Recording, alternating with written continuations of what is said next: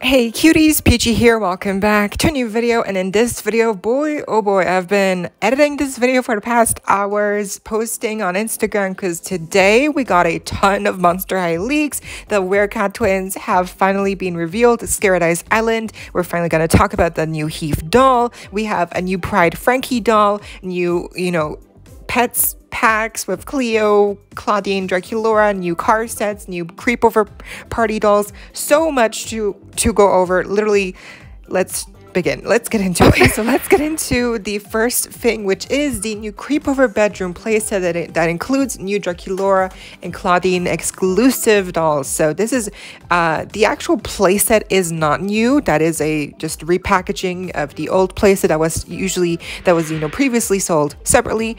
This here now, the exclusive part comes of the two dolls that are included. Yes, these are two new dolls, designs for creepover party designs for Claudine and Draculaura. Basically, the series 2 dolls of the series, like slumber party dead tired dolls, right? And they do look different from the series 1 versions. I prefer the series 1 dolls just because they look cuter. I like the hairstyle for Claudine. It's like pigtails. So the dolls are exclusive, yeah, and the playset is there. Nothing else is really new for this pack other than the dolls. So yeah, if you're a completionist and you want to get every single creepover party doll, then looks like you're gonna have to get this set, and it is a pretty good set to get if you don't already have the playset. But if you do, it kind of makes you think like, well, is it worth getting the playset again just to get 2 dolls?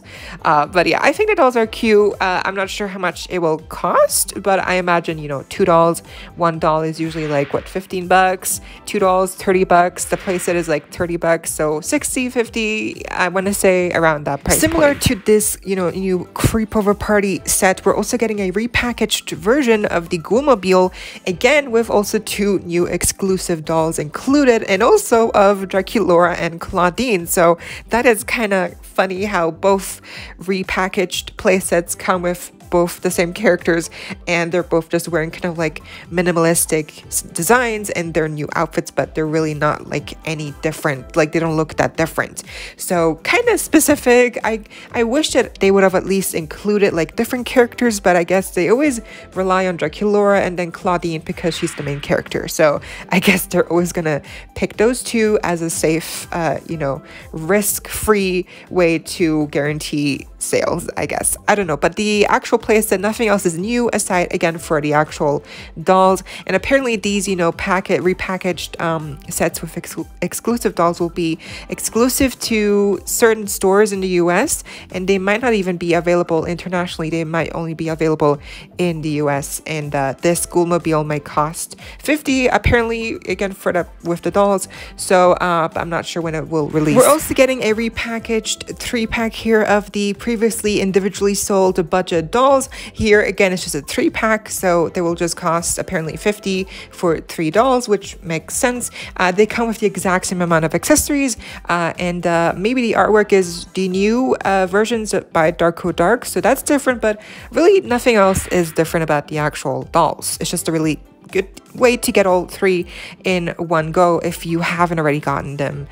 We are getting a brand new Cleo budget doll, so that's really fun. She's part of the same lineup here, so kind of weird that they introduced a new Cleo budget doll, but they missed their chance by including her in this package, and maybe she could have been like an exclusive deal or whatever, so they would have made more sales. But anyways, we're getting a new Cleo budget doll, which is good news for Cleo fans and also for Laguna fans, because if she sells well, then perhaps they'll make a Laguna budget doll as well. Overall, I mean, the design is basically a just more minimalistic version of her core look on the doll, so not really much of a difference, but I like the earrings, and the shoes are definitely going to be a pro for many people who do not like the boots on the original core release. Speaking of Cleo, we're getting a Cleo here, also part of the Fabulous Pets line that's all about including their respective pets with all the characters. So here Cleo comes with Tut, her new G3 pet, but also his set, the original G1 pet. So really fun that his set is finally back, and she is a new molded piece that can wrap around Cleo's arms. So it looks like she's kind of like using her as an accessory, almost like Britney Spears did with that snake. So that's a really fun little reference. And Cleo's design actually is really cute with the little crown, the shopping bags. She's just really amazing looking. And then of course we also get this 2-pack of Claudine and Draculaura. Once again, a lot of Claudine and Draculaura dolls. I get why, but like I'm getting tired. Like, can we get more characters in here, please? But they also include their respective pets and really cute little accessories. These packs will cost probably, I mean, a 2-pack will probably cost like almost 30 something, and then the Cleo pack will cost 20 something probably, because it's just one doll. And they're both going to release sometime September, I think. Next, this is not new. Everyone's already seen the stock photos, but I never actually got to talk about the Neon Frights Series 3 Skulltimate Secrets dolls. So here we go. I think overall, Toralei is definitely the best doll out of the series. No questions asked. She is just a stunning doll with the hair. The orange is just perfect for her. Then in second place, I would put probably Ghoulia or Twyla. Ghoulia probably just because I like the green, I like the pigtails, I like the gaming accessories with her.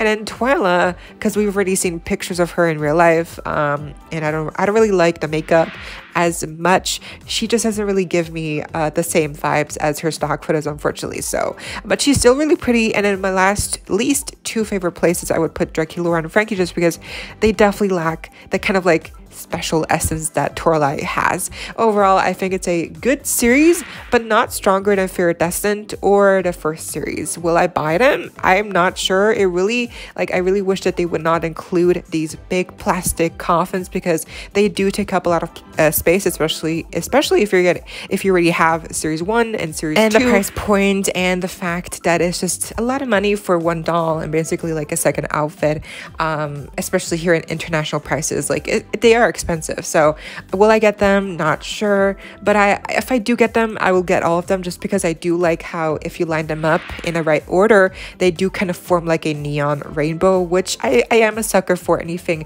like color monochromatic. That's why obviously I love Rainbow High. Moving on, we're going to talk about Scared Island, the new tropical beach theme line that includes our first G3 Heath doll. But first up, here's Claudine. She's wearing some pants, a really nice bathing suit, one piece. I like her hairstyle. I like the prints. I like the vibrant colors.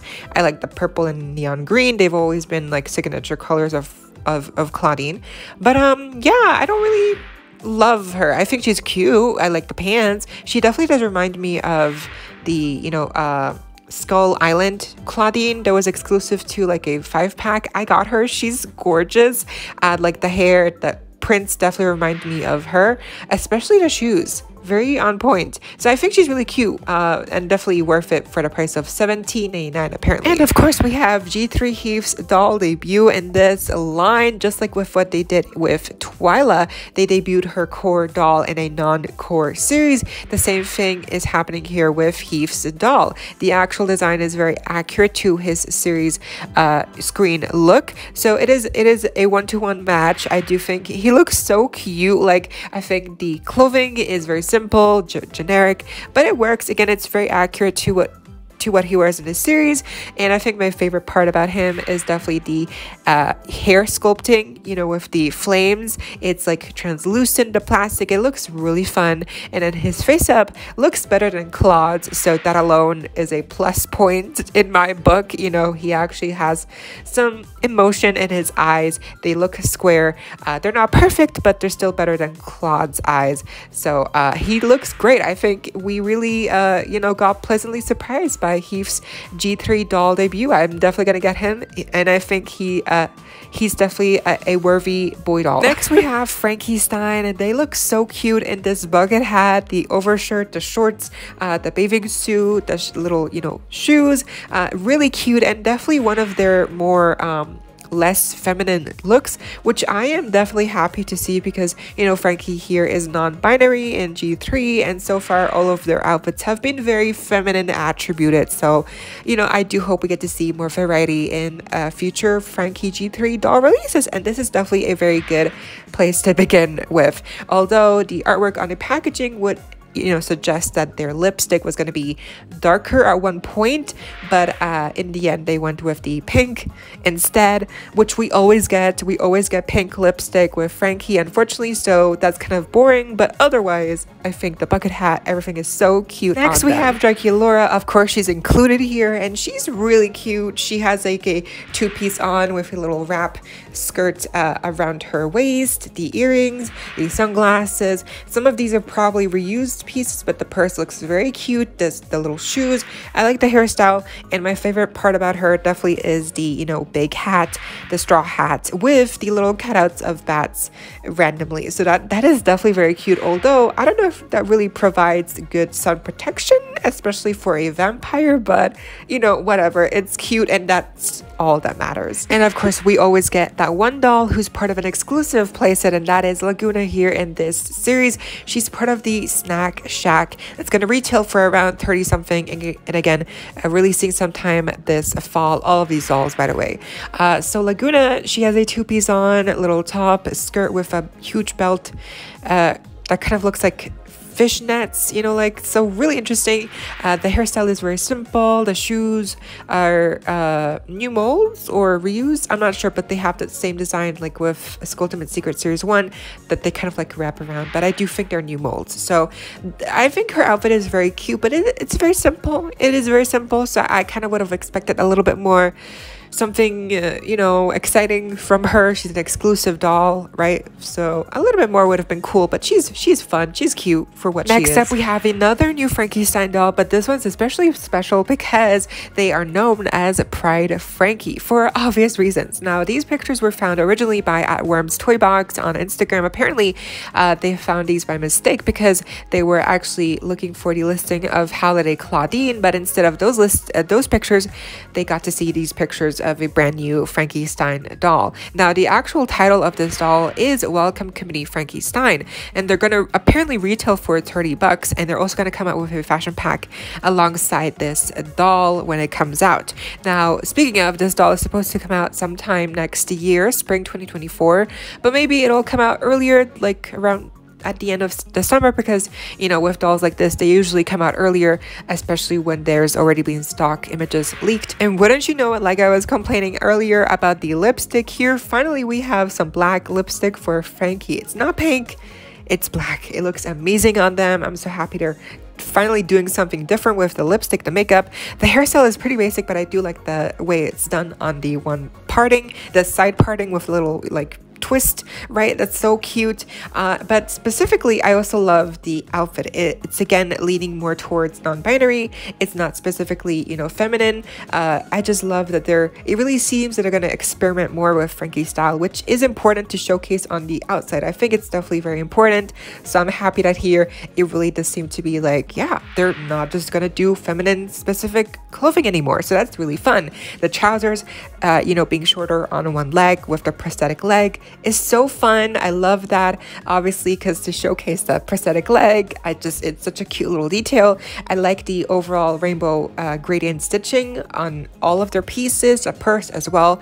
It definitely gives me Pride vibes, even if they aren't like Pride, like labeled as a Pride doll, and if they do release in spring, obviously nowhere close to Pride month, but still, like, I feel like this is just such a Pride doll, like they just are. And then of course Whatsy also having like a little rainbow bandana on, like, come on, so adorable. And yes, lastly, let's talk about the brand new His Fits 3-pack featuring the Werecat twins and a new Torlight doll. So this pack is like, these dolls probably are some of the best G3 Monster High dolls I've ever seen. Torlight looks amazing. She looks stunning. The hairstyle, the color theming, the accessories, the outfit, the caged overskirt, the belts, like the train behind her, the oversized boots, like so many of the things I just listed could be statement pieces by themselves.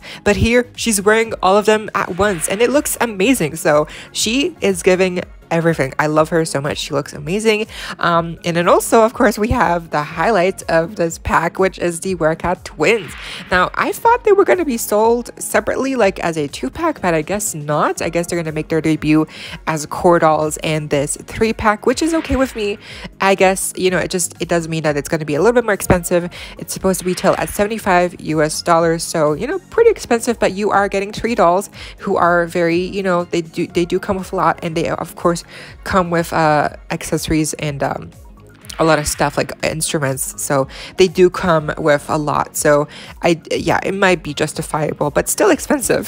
But I guess at the same in the same way that these cost 75, a Mattel Creations drop usually costs 75 as well. So kind of a better deal here getting 3 dolls. So wouldn't you think? But yeah, Persephone, Meowlity, wow, they both look stunning. I love G1 Werecat twins, but I do have to say that I prefer the designs here just because you can tell that they each have a specific personality, and they really showcase that also with the expressions on their faces. And I just love that. Obviously the hairstyles here are longer than they are in the actual series, just like with Toralai's hairstyle, but I feel like that's just how it is sometimes.